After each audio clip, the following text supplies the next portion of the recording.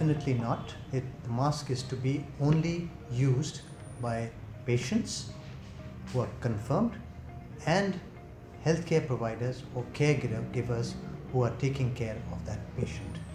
Wearing a mask in a public space is of no value. People are talking of N95 mask, which is a confusion, and they have to be given only to very close healthcare workers.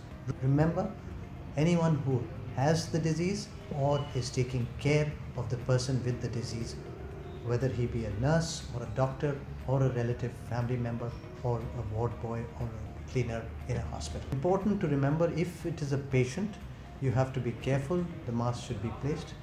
The transmission is by droplet, so you have to prevent those droplets being touched by anyone else and then taking back to the, that is how it has to be done.